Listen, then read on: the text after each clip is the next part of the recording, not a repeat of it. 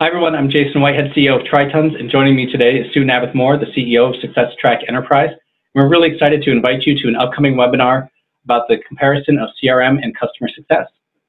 You know, Sue, with all the discussion and excitement these days about customer success and how it's growing, do you ever get the feeling of deja vu, like we've been down this road with CRM 20 to 30 years ago?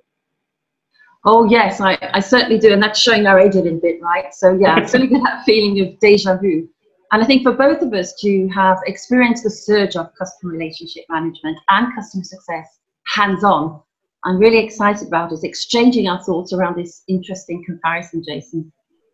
Me too. You know, there's so many similarities between the two and some of their goals and challenges, and looking at CRM, some of the mistakes and failures, as well as some of the strengths. It's going to be really exciting, and I think there's going to be a lot of insights that can help people grow and develop their customer success programs.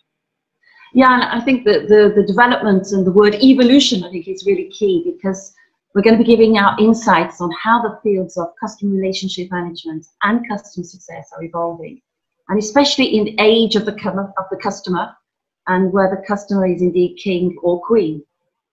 And on that royal note, Sue and I would love it if you would join us on February 5th for our upcoming webinar on Deja Vu, that challenges CRM and customer success, and it'll be going at 10:30 a.m. Eastern Time.